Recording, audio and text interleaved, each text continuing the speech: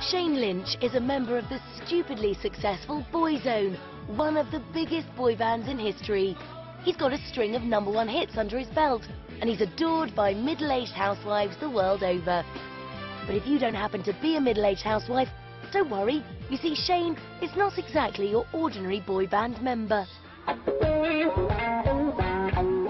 Nowadays, Shane whiles away the hours as a drifter. That's a type of motorsport. It's just beyond the edge. There's no room for error. I love it. It blows my mind.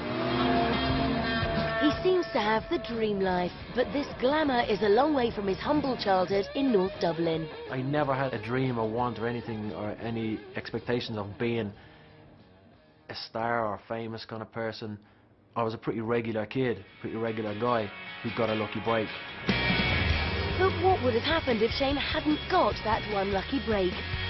To find out, he's going to return to Dublin to do the jobs he did before he was famous. I'm a little bit apprehensive. I don't know what to expect. He'll see if he can still cut it as a lawnmower, work as a mechanic in his dad's old garage,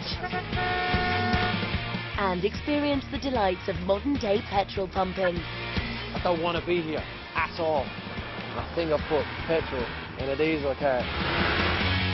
Along the way, we'll learn about his bizarre childhood home, She wanted a cave. how he rode a horse to school, Came down here, tied it up to the bike rack and went into school. and dabbled with the dark side. I got deeply involved in kind of occult, Ouija boards, seances, clairvoyancy. While he tries to discover who he would have been if Boyzone had never existed.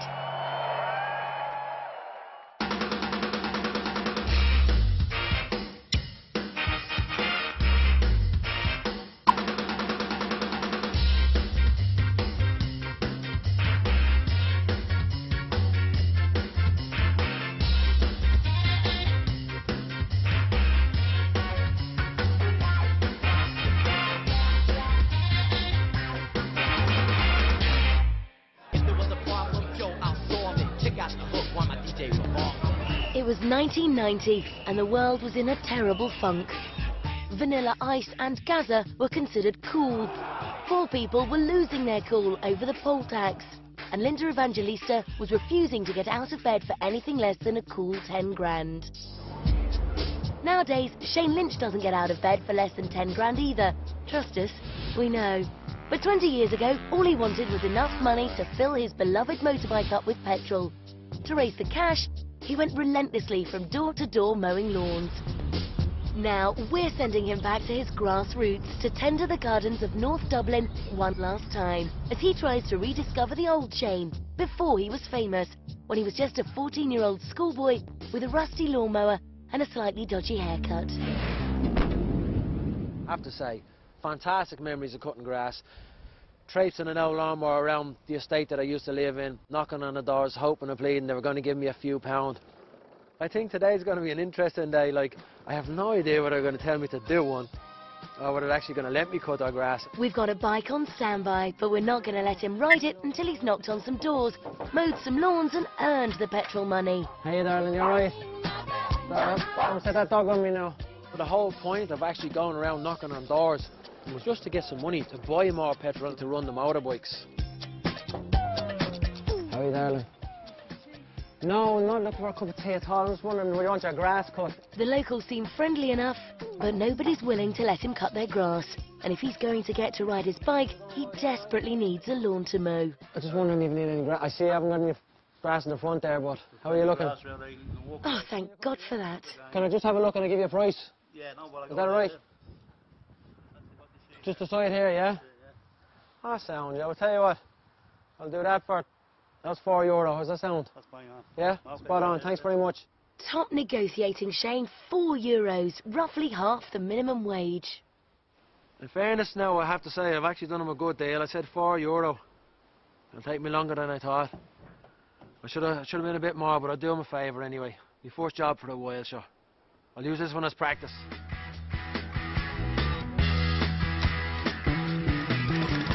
Get your motor running.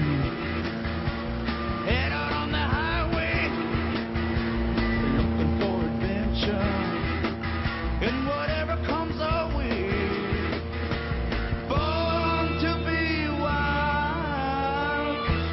mowing is going well and the old memories are flooding back. Memories of teenage romance and fridge magnets. I had a girlfriend, and what I remember, sitting in her kitchen one day, and they had fridge magnets of a picture of the lads out to take that. And I think my girlfriend said something like, "Oh, Robbie, he's gorgeous, I love him, this, that and the other." Now, I didn't like that one bit, in fairness. I'm a jealous kind of lad, and I took that to heart, and every unsundry out of my mouth came out about that lad, about Robbie Williams. He's a that, he's a, and the other. And pure jealousy, admittedly pure jealousy. And I have to say that, I always remember that moment. And I always remember being in a boy band, 17, 18, 19 years old. Boyzone, blowing up the town, whatever Love Me For A Reason was at the time. And young lads from Dublin shouting across the street, "You this, you that, you other." And I remember being able to gather that moment and say, you know, I was there myself. I did that myself about some other lads, so I understand their pain. Born to be wild. Shane is finding that lawn mowing has changed dramatically in the last 20 years. See, back in my day when I was cutting grass, there's no such thing as swinging chairs and seesaws and what have you. They were all down the park. You didn't have them in the back garden in my day, you see. Trees as well, they're another luxury. Nobody was planting trees back in my day. They didn't have to ground anything. We had a straight cut lawn, it was easy enough to do. Despite the presence of luxury trees, Shane has enjoyed his morning's work. I realised I still like to be passionate about cutting grass. I still want the lines to be straight. I still want it to look real pretty. And to have a finished end result, which I can stand back and go, yeah, that's complete. That's the lad! Let's go get paid. I'm all done, boss. Finished. I am indeed. Do you want to have a look? Yeah. Great stuff. Happy enough? Great job, yeah. Thanks very much. Thanks, yeah, friend. God bless you. Thanks. See you. You're a now. good man. Take care. See you. Have a look.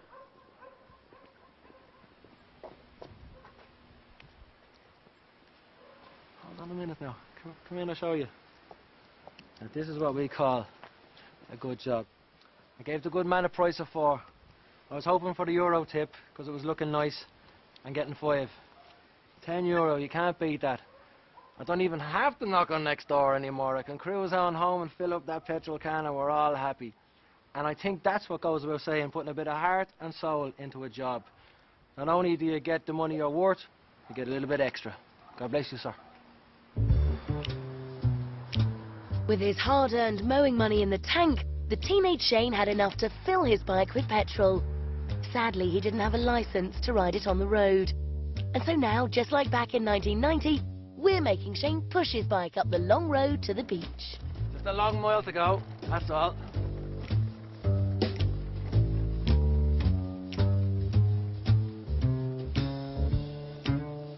Oh. I hate reenactments. Oh, what I was thinking of, 12 miles? I couldn't tell you exactly how many hours behind the lawnmower I would have had to do to get some petrol money, but nonetheless, it was always worth it. All the hard work is done. All I have to do is go and enjoy myself. This is where it pays off.